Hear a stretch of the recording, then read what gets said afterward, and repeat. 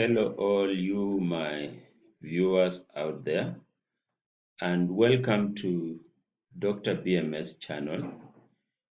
Today, I would like to talk about alcohol, the good things that alcohol does to you, and the bad things that it does to you as well.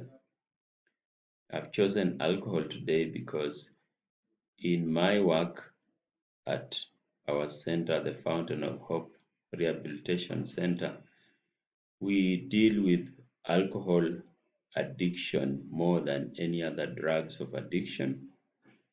And I believe most of you, my viewers, are more familiar with the effects of alcohol than other drugs of addiction.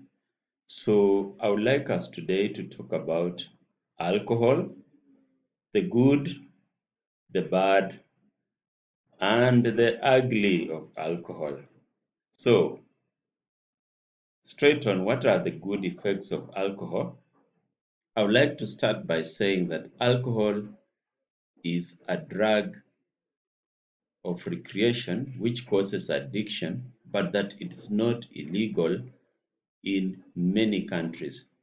This is different from other drugs of recreation which cause addiction, like marijuana, like cat, like cocaine, heroin, and all those drugs.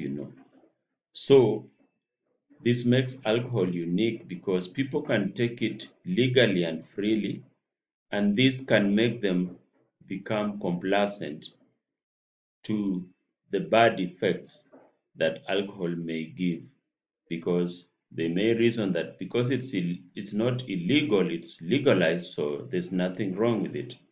I would like us to delve into that today so that as you make a decision to take alcohol, then you are informed about the good and the bad of alcohol.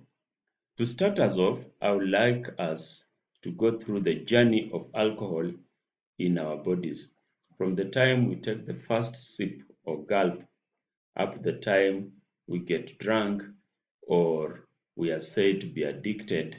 What happens? So, alcohol is ethanol, and it is found or created by fermentation of sugars to create a chemical called ethyl alcohol or ethanol.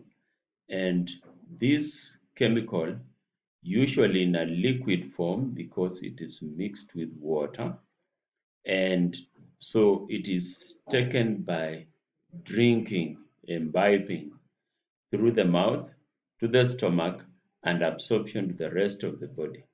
And so the journey of alcohol starts with you taking it in the mouth, and unique to alcohol compared to other drinks like water or other liquids, alcohol gets absorbed from the mouth. It has the ability to get absorbed through the lining of the mouth and directly into the blood stream. These are small quantities, however. The majority of what you take as alcohol, you swallow it and it goes to the stomach, and this is where the real absorption starts in the stomach and down into the intestines. It's absorbed directly into the bloodstream, and some of it also passes through the liver before it goes to the bloodstream. But the effects of alcohol in our bodies start being seen when it has reached the bloodstream, and the blood then transports it to all the body organs through all the body systems, and this is where the effects can be seen. Once it has been absorbed and it's circulating in the body causing its effect, after a while it starts getting removed or metabolized out of the body, and this is done in the liver, in the kidney, and also in the lungs. The lungs are of importance here for people who have been stopped by traffic police to check the level of intoxication using the famous alcohol. is because part of the alcohol you take is removed from the body through the lungs by breathing out. And so the air that comes out of your lung will have elements of alcohol in it, which can be picked by the breath analyzer machine or the alcoblow. And when the alcohol is still circulating in your body or in our bodies before it is removed, it causes effects. These effects are short term, medium term, and long term. And this is what I would like us to talk about today. These effects are also good effects and the bad effects as well. The good effects I would like to mention from outset are the reason why almost all of us partake in alcohol because we are looking for the good. But many of us are unaware or ignore that the good does not come alone, it comes with the bad. So today I would like to open the whole box so that we look inside and see the good as well as the bad. So once you've taken your alcohol and it has started traveling through your body, it has been absorbed and is moving through the blood to all the systems, you have effects that start showing immediately within minutes. And these effects then proceed for the entire period of your drunk state and even after you have recovered from your drunk state. The effects within the first minutes, the short-term effects, are usually felt in the brain and the nervous system almost exclusively. The other organs and systems of the body are spared of these effects to a large extent, but the brain and the nervous system show effects almost immediately. And these effects start from the good effects and progress to the not so good effects. So the good effects that show immediately after taking alcohol is you get stimulated. You get that stimulation of the mind, the brain. You are more active. You are more motivated. Your level of happiness goes high. Elation, you are more elated. We call that euphoria in technical terms. So you are euphoric and you seem to be alert, more active in the conversation that is going on, enjoying what is going on, enjoying that game of football, interacting with your friends, and everything seems to be happy and gay. But this lasts just a short time because beyond that, things start going down, and I will talk about it shortly. But during this time of elation, stimulation, also you may exhibit aggression. Aggression means that you do things that you normally do with more vigor, with more fervor. So if you are talking, you are loud, you are stressing your point, and everyone can see you are animated, agitated. If you feel offended, you want to fight, you want to get even, and you are more brazen. So we say you are losing your inhibition, your sense of shame, your sense of what is right and wrong starts going down, and you can do things that you normally would be ashamed to do if you were not drunk. So we say you are losing inhibition. All these effects, mainly good effects, progressing to bad effects, like when you start getting aggressive and losing inhibition, doing shameful things, are usually seen within a short period of time of taking alcohol. And then as you progress into hours, then the effects start to change. Still, the brain and the nervous system is affected more than the other organs at this early stage, but that state of being excited, motivated, starts to go down. The elation, the euphoria starts to go down, and you start going through a state of depression. This means the brain function is starting to slow down. You are even starting to get more drowsy. You feel sleepy. Your level of concentration is going down. You cannot do many tasks that require great concentration for long period of time. For example, the fine tasks like you are driving or operating a machinery, you are reading a book, you are doing a calculation of mathematics, you are attending a lecture and listening to your lecturer.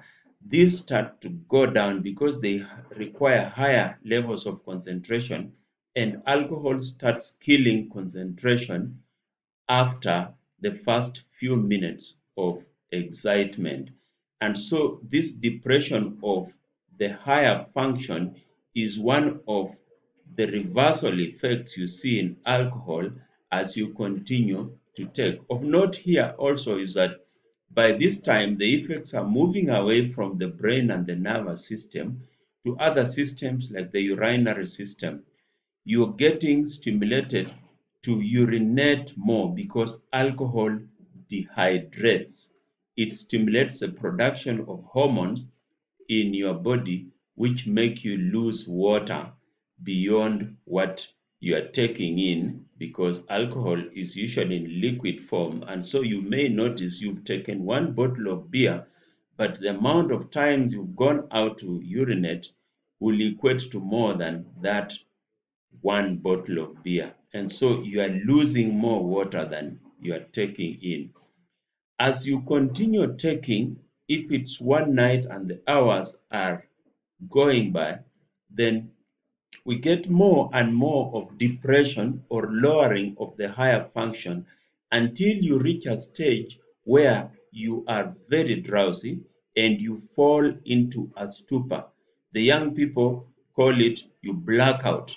So at this stage, your level of mental or higher function, brain function, depression has gone to a level where you now cannot sustain yourself and you fall into deep sleep.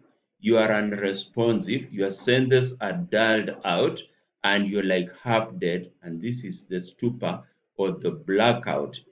So if you stay in that state of blackout, you will sleep through it as the body metabolizes this alcohol, removes it through the liver and the kidney and the other systems I've mentioned, until the drink you have taken has largely been removed from the body. And then you wake up and you may be feeling a hangover, which is another effect of taking alcohol. And the hangover comes because you have been dehydrated, and with the loss of water during dehydration, you also lose important salts of the body. So the body is in a deprived state of water and important salts and minerals, and you suffer the effects like you have less concentration again, you have aches, headache, body aches, you have nausea, you have vomiting, and you cannot concentrate on things that you need to do. These are the effects of the hangover, which normally come the day after a night of drinking. And so the effects of alcohol then progress if you go drinking the second or the third day and you continue for a month, and this becomes a habit that is going on for months and years, then you start seeing the medium level to long-term effects of alcohol. And this then move from effects on the brain and the nervous system and the urinary system, which I've described earlier, to effects on all the body systems. And of note here is that these effects then become cumulative. One adds on to the other as you continue drinking over time and drinking more and more. So the effects in the medium and the long term add up on each other so that small becomes big progressively. And now, before we go into the details of the medium and the long-term effects, I would like to remind my viewers some basic rules that govern these effects that we're talking about. That generally the effects of alcohol are such that first you get the good effects. I've talked about you feeling elated, feeling more sociable, enjoying that game, being with your friends and feeling nice. So those feelings of happiness and good times come before the bad feelings of hangover, of vomiting, of being dehydrated, and the long term effects that I'm about to talk about. The other rule is that the good effects of alcohol will last a shorter period compared to the bad. So if you go out to drink on an evening with your friends, you feel happy, you are dancing, you are talking, animatedly making friends, your level of shyness has gone down so you can approach girls and be able to talk to them and make friends. But that is just going to last that evening, and the following day, waking up with a hangover and continuing with the bad effects that I'm about to describe, this will last much, much longer. The last rule governing the effects of alcohol on our bodies is that the cumulative effect that I mentioned earlier means that the bad effects that start showing soon after the good effects have worn off will gradually accumulate so that they turn ugly. And now they erase almost everything you ever enjoyed. So let's go to the long term and the medium term effects of alcohol. I will talk about them starting with the positive ones and then go to the not so positive ones. As I have said, if you look in my illustration here, the good ones have illustrated in green ink and the not so good one in the red ink. And as I said earlier, that usually the good effects precede the bad effects. The good effects start immediately you start enjoying your alcohol, and they are centered around the nervous system, the brain and the nervous system, and a few other systems I'll describe. And the good effects are to do with you feeling happy, you feeling relaxed, socializing, enjoying the social environment you are in, and just being a person who is less stressed. You forget about your worries, and now the world is this nice place to be in. Also, in the stomach, the digestive system, alcohol has this good effect of improving appetite for a number of people. When you're starting to enjoy that first drink, then you find your appetite has improved and you can eat well. And perhaps this is why most of the drinkers, like in our country, Kenya, will also want to eat some roast meat, nyama choma, and all those, because immediately they start taking alcohol, their appetite also improves. And in the circulatory system, the heart and the blood vessels, a little alcohol at the beginning is known to improve the blood pressure. It relaxes you, and so your blood pressure goes down. And it's also known to improve the heart function by preventing clots forming and occurrence of heart attacks through formation of clots. So these three areas I have mentioned are the good effects of alcohol. As you will see in the illustration here, this middle column has what is called the alcohol limits, and I will talk about this in detail. short time from now. But to note this early is that the good effects of alcohol that I've described are only experienced when you are taking small amounts of alcohol, the recommended amounts of alcohol, which we'll talk about in a short while. And then, so after the bad effects follow, and the bad effects tend to be more, as I've said, they last longer, and unfortunately, again, they affect more body systems. So, when you start taking your first drink, after that feeling of relaxation and elation, euphoria, being happy, socializing, soon you start losing your inhibition, that sense of good and bad, moral and immoral, what is shameful and what is right to do in front of people. You start losing it. That is called disinhibition.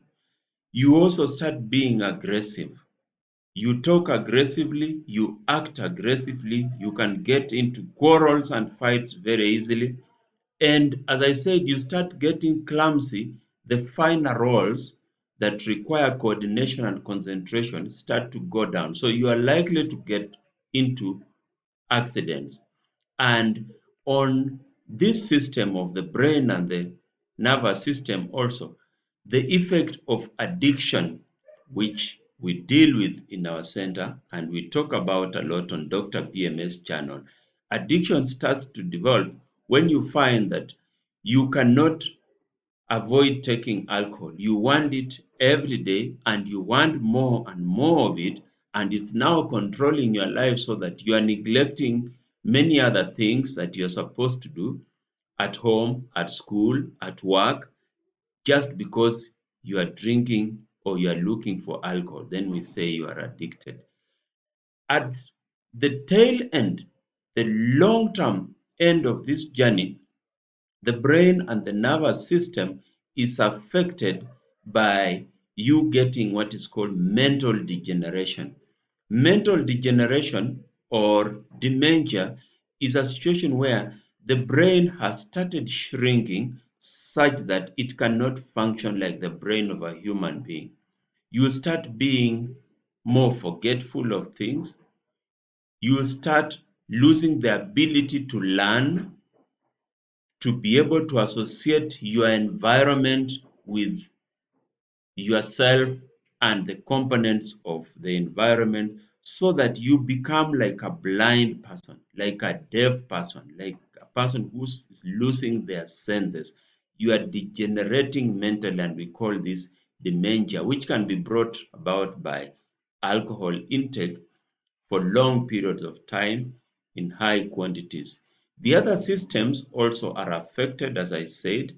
You've all heard about cirrhosis of the liver.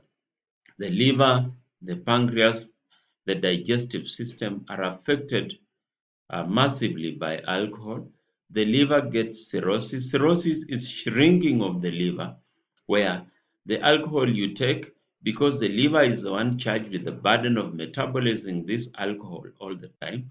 So the liver starts to shrink, and over time, it cannot function to metabolize that alcohol and other food items that we take, and so you get cirrhosis or a shrunken liver. There is pancreatitis, where the pancreas, another important organ in our body's digestive system, which produces important digestive hormones and also produces insulin for regulation of blood sugar. The pancreas starts getting affected, and sometimes it loses its functions so that you develop, among other things, diabetes or poor sugar regulation, indigestion, and other digestive problems.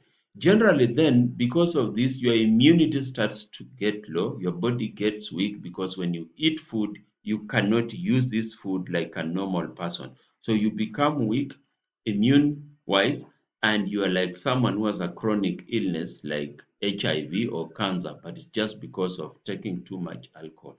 The other body systems affected we have the bones, the skeletal tissue. The bone get weak, they get light, they break easily. We call this osteoporosis, and it's because the body cannot use important nutrients like calcium, phosphorus, because the digestion is bad, absorption is bad, the liver is not functioning, and things are just not going well. Then overall, the body systems are prone to cancers. Some of the important cancers that have been shown to be high in people who are using too much alcohol are cancer of the colon, cancer of the breast, and many other cancers. They are common in such people because with the body's lowered immunity, then the bad cancerous cell can develop unchallenged and grow to full-blown cancer. Also, people who are taking alcohol to those levels that are not recommended are prone to having problems with their fertility. The reproductive system is affected. They are not able to have children. Women may lose their periods, their monthly periods, before they reach the age of menopause, and generally the ability to have children will go down. And so these bad effects that I have mentioned in a nutshell across many body systems are because you are taking alcohol for long periods of time and beyond the recommended levels. So what are the recommended levels? When you use alcohol, it is recommended that a female, a woman, should not take more than 1 drink of alcohol per day, and a man should not take more than 2 drinks per day. And to give you a moment to let that to sink in while I connect my charger because it's going down.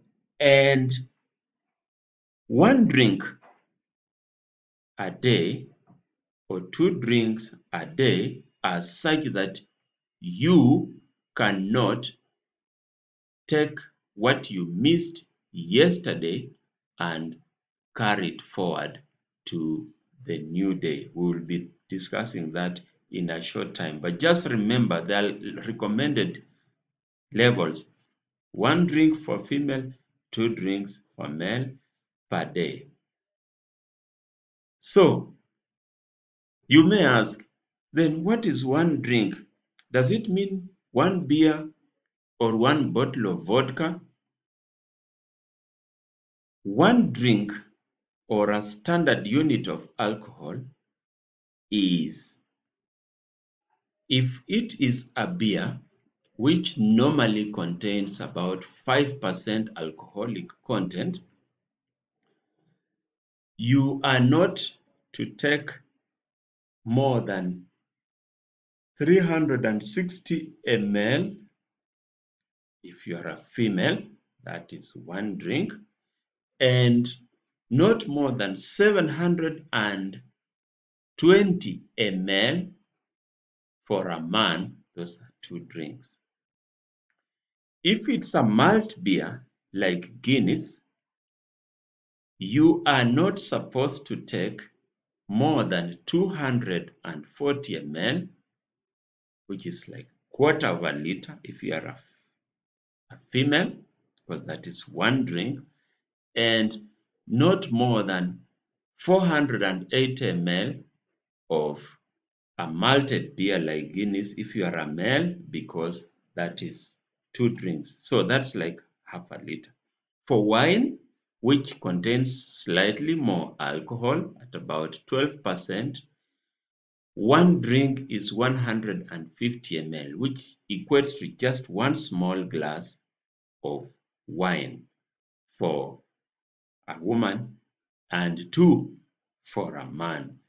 For spirits, and spirits here we are talking about vodka, whiskey, gin, all those hard drinks. 1 unit, the recommended unit is 45 ml, which equates to just a tot. for female and 2 thirds for male. So that is the recommended limit. And as I said, this is per day, and you are not allowed to carry over, so that if you didn't drink yesterday, you now say instead of taking 2 thirds, today I'll take 4. You will have exceeded the daily allowance. And so, what then are the good alcohol use patterns? If you are observing those limits I have mentioned and you want to avoid those effects that I have mentioned, if you are a low risk user or a responsible user, then you should be a user who keeps within the limits.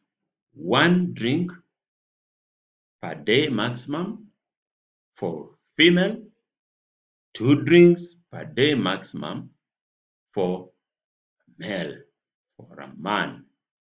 And it is also advised that you abstain from drinking as often as you can. This then means that 1 or 2 drinks per day is not instruction for you to drink from Monday to Sunday. No, drink when you feel you need to have a drink, drink within limits, and a number of days take a break, abstain from drinking. Next, that do not compensate for the days that we have said you abstained or you missed. So every day, just 1 or 2 drinks, depending on your sex, and you don't take what you missed yesterday because you will have gone beyond the limit. Responsible drinking or low risk use of alcohol then also means that when you go out drinking, you stick to 1 drink type for that day. So you went out with your friends and you are taking a beer Tusker, take your 1 Tusker if you are female, or 2 Tuskers, and that's it. Do not take Tusker and then ask for whiskey, because you are mixing drinks, and in the process you are going to go beyond your allowed limit or recommended limit. Also, as I have said when I began, that alcohol absorption starts in the mouth and goes through the stomach and the intestines. This means that if your digestive system, your stomach is empty, your absorption of alcohol will be much higher. So you will get drunk faster, you will get those good and bad effects of alcohol much faster. So, because I said the good effects last for just a short period of time before the bad effects come in, and because you went out to have a good time with your friends, you want the good effects to last a bit longer. You want to socialize longer, to enjoy being with your friends longer before you lose inhibitions and you lose your concentration and start being drowsy. So you are advised to drink after eating a main meal. Eat something before you take your recommended drink. It slows down the absorption, and also it makes your body have more than just alcohol to deal with. You have the nutrients, the vitamins, the proteins that are in the food you are eating, which will be useful for your body. Okay. It is also advised for responsible drinking to drink alcohol with water. Remember, I said alcohol causes dehydration. And so, if it is causing your body to lose more water than it is bringing in, because alcohol is usually liquid, then it makes sense to drink some water to compensate for this dehydration. And This will also help you the following morning when you wake up. You will avoid the effects of dehydration like hangover, which I mentioned earlier. Lastly, for responsible drinking for low-risk users of alcohol, you are advised to have an active lifestyle. Go to the gym, do some sports, do some physical work. Don't be this person who just drinks and stays sedentary. From your house to the bar, you drive your car, you take a taxi, and you go to the bar and sit for hours and drink, and you take a taxi back, you drive back, and when you come home, you are this couch potato just on the sofa, drinking and eating food. You are not physically active. And remember, alcohol has high levels of calories, so you're going to start adding weight, which is another effect, long-term effect of alcohol use, that you will tend to add weight. So, what about the high-risk users? Irresponsible use of alcohol means that number one, you are exceeding the limits. The recommended one drink to two drinks per day with regular abstaining or with regular breaks. You are not doing it. You are hitting the bottle every day and you are exceeding the recommended limits. You are a high risk user, you are an irresponsible user, and you risk those medium to long term effects that I mentioned earlier. Also, a high-risk user is this person who engages in binge drinking. Binge drinking means that you take high levels, big amounts of alcohol within a short time, within a day. So you go to the pub and you take 6, 7, 10 bottles of alcohol and get very drunk to a level where you are even vomiting because your stomach cannot hold this alcohol anymore.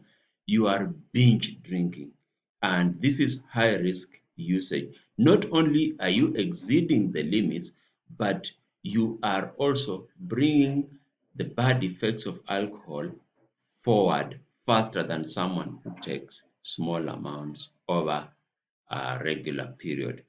The third high risk user of alcohol is that person who mixes alcoholic types. They go out to drink and they are taking beer, then they take wine, and they ask for whiskey. This mixing makes you exceed limits, but also makes the body accumulate the toxins from alcohol faster than if you are keeping to one type. Drinking without eating, as I've said, is not recommended because your body will absorb alcohol faster, you will get drunk faster. So the good effects of alcohol, like socializing, having a good time, will end very fast because once you start getting drunk, then the good effects of alcohol disappear and the bad starts showing up. And you did not want that. That's why you went out to have a good time, not a bad time. So eat something as you drink within the recommended levels. Take some water. A bad or irresponsible or high risk user is that person who allows themselves to get dehydrated because they are drinking alcohol and not replacing any water in the body. And so within a short time, they are starting to go out and urinate and they become dehydrated and start suffering the effects of dehydration then and later. And lastly, it's high risk use of alcohol to lead a sedentary lifestyle because, as we've said, alcohol makes you gain weight, put on calories. And so, if you're going to lead a sedentary lifestyle, you're not active, you're not exercising, you're not doing any physical work, then those bad effects of alcohol, like accumulation of fat, will start to show faster than someone who is active in their lives. And so then you've gone out you're having a good time, you probably a responsible user, you're keeping within the limits and observing the rules that I have just said. Does this mean then that anyone who is ready to do that should go out and take alcohol? No. The answer is no. We have people who are advised not to take alcohol at all, even if they wished to take, because their risk of developing adverse effects, the effects that I've mentioned earlier, is much higher than the average population. And before we look at these risks, I need to say this, that everyone, all of us are at some risk, because remember, alcohol, as I said, has got effects that are not good in your body. And these effects will come to everyone. And it's for this reason I say everyone is at risk. But if you use it in moderation within the recommended levels, then you minimize these bad effects as you maximize the good effects that I've also described, and this is what we want. So everyone is at risk, but some people are more at risk, and these are the groups of people who are more at risk and are advised to avoid alcohol altogether.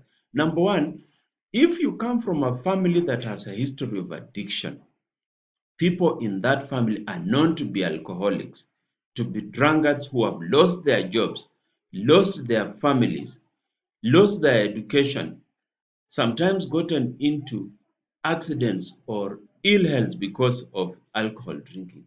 You are better avoiding alcohol altogether, because addiction or abuse of alcohol is known to run in families. And so you never know if this gene of alcoholism was transmitted to you by your parents and your foreparents. You are better off avoiding alcohol altogether. And in future videos, I'm going to talk about alternative ways of having a good time without alcohol, so that you don't feel like every time you have a party and you are with your friends, you need to have alcohol, because there are alternative ways of having a good time and socializing. Family history of addiction is a red zone. Avoid alcohol. Secondly, when you are going through a difficult time, psychologically, socially, it's best to avoid alcohol. So people say, I'm stressed, nataka kupunguza mawazo, I have problems, I should just go and take some alcohol. You are advised by Doctor BMS, who is a specialist in this area, to avoid alcohol during these difficult times, because when you take alcohol during the difficult times, it will exacerbate, it will make worse the times you are going through. If you are going through a hard time financially and you're taking alcohol, then you are diverting this money that you could use to get yourself out of your situation to drinking. If you are mentally, psychologically feeling low, alcohol will have this feeling of making you go down that route of feeling low. Because remember, I said when you start, it stimulates you, you feel elated, energetic, but that just lasts for minutes. And after that, you start feeling depressed, you start feeling low. And this depression is not just for doing tasks, but it's also thinking.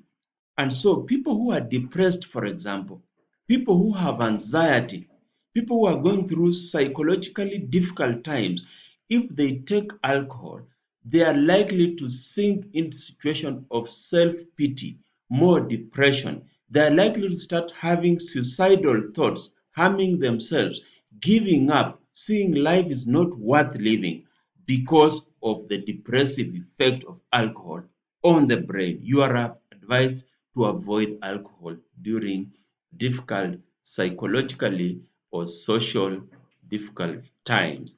You are also advised to avoid and not take alcohol at all if you have mental illnesses. And I've written here in capital letters, all of them. If you have mental illnesses, depression, anxiety, PTSD, schizophrenia, psychosis, all these names you've had, if you have a problem of having mental instability or mental illness, you are advised to avoid alcohol completely, because alcohol makes all mental situations worse. Biophysical illnesses. These are illnesses of the body. I talked about liver cirrhosis as one of the bad effects of alcohol. I talked about diabetes because alcohol makes the pancreas to get affected negatively and to stop producing insulin, the hormone that is required for use of sugar in your body. And so if you are abusing alcohol, you are likely to get cirrhosis, you get diabetes. And so if you have diabetes from other causes, or a liver disease from other causes, you have heart disease, you have hypertension, then you are making a grave mistake to take alcohol when you already have these conditions that alcohol will make worse. People of an immature age, the legal age in Kenya is 18, but in some countries, the legal age for drinking is 21. And I wish we could move our legal age up higher to 21, because when you are immature, it means that your brain has not fully formed. Immaturity in this case refers mainly to the brain. You may be big in body, but mentally you are still immature. And if alcohol has these effects I've described of depressing your mental functioning, lowering your mental function, then you can imagine what happens to a person who has immature or low brain function, getting something that is pushing that low even lower. It is not good. When you are pregnant, if you are breastfeeding, or if you are doing delicate tasks like operating machinery, driving, you are advised not to take alcohol at all, because pregnancy, for example, alcohol affects the baby directly. And we have a condition we call medically that alcohol fetal syndrome. This is a baby who is born of a mother who was alcoholic. They have deformities. If you look at their face, the organs, the ears, the nose, the eyes, how they speak, how they cry, because babies cry when they are born, then you will see this child is not normal. And this is caused by alcohol, other drugs of addiction, smoking, but I'll talk about those in a later. Today we are talking about alcohol. So pregnancy is affected negatively by alcohol. And when you are breastfeeding, lactating, the child is still young. Alcohol, if you take it, it will be transmitted through the breast milk to the child. So it's like the child is drinking, and the bad effects of alcohol will be felt by the baby through the breast milk. Operating machinery and driving, we know it. We've said alcohol makes you lose concentration, makes you lose ability to do fine tasks. So you are prone to accidents. And for this reason, it is ill-advised for you to drink alcohol when you are operating machinery or doing delicate tasks. Lastly, I will talk about people who are overweight, obese. BMI is basal body mass index, not basal metabolic rate. I wanted to say that. Body mass index. This is a measure of how your weight compares to your body frame, your height. And so you can be of low weight for your height and age. You can be of normal weight or overweight or obese. Alcohol, as I said earlier, contains lots of calories and makes your body accumulate fats and more calories from the other foods. And so if you are overweight or obese and you're taking alcohol, it's like adding fuel to the fire. It's advised not to do that, because if you do that, then you are a high risk user of alcohol and this is not wise. So, as I come to a conclusion of today's video, we said alcohol is not illegal and we take it freely, but it has got the good and the bad. The good precedes the bad. The good also lasts a shorter period compared to the bad, and the bad progresses to the ugly, and that these effects are cumulative. And so, as you go out taking alcohol, you need to know about this so that you either abstain from taking alcohol completely, you are non-alcoholic, or if you take, then you are taking within the recommended levels. Note that those levels make you completely safe, because I said once you take alcohol, you are at risk, but they lower the risks. And so it's a balance of probabilities so that you can enjoy your drink, but minimize the risks. And for this reason, I would say the issue of taking alcohol is something that you as an individual needs to think about seriously at a personal level. I watched a YouTube video, these TikTok things, and it was jokes kind of. Someone had posted this, maybe some of you have seen. There's this man who is doing an experiment kind of in a laboratory with two bottle jars, okay, glass jars. So one, he says, has alcohol in it, and another one has got water in it. Then he says, I would like to demonstrate what happens when you take alcohol or an animal is exposed to alcohol. And he proceeds to take two worms, like earthworms, and says, I'm going to drop this worm in this bottle of water, this jar of water, and another worm into this jar of alcohol, and we see what happens. So he does that and then shakes a bit, and you see that the worm that is dropped into the jar of water continues to play, to move around, and the worm that is dropped in the jar of alcohol stops moving. Then he says, as you can see, alcohol kills the worm immediately, but water does not. And then he concludes by saying, the lesson from this experiment is that if you take alcohol, you will not have any worms in your stomach. So that is a joke, I guess, but the message I want to pass from this story is that you need to think carefully about your usage of alcohol and ask yourself, are you taking alcohol to kill worms in your body, or you are taking it for something else? Give yourself an answer. But remember, if you are taking it to kill worms in your body, what else is it killing inside you apart from the worms? If it can kill worms that are made of biological cells, then it must be killing some other cells that are your own.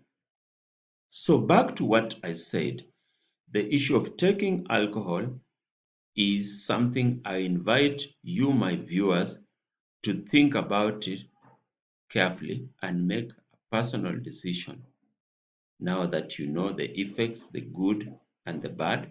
And especially young people, I like talking to young people because in my work at the rehabilitation center here, I see many young people coming in with problems of alcohol and other drugs of addiction. So young people, as you get out into adulthood and you go to college and you start living away from your parents and being independent, you will get suggestions to use these things, alcohol, other drugs of recreation, you start off feeling like you want to have a good time, you want to socialize, but beware that it often goes further than that. And so, with that awareness, I would like you to think seriously about your taking of alcohol so that you realize that it is a serious matter. It is not a joking matter which you just go in and partake and come out, because you will come out with effects, good or bad, bad or ugly. Thank you very much and see you in the next video.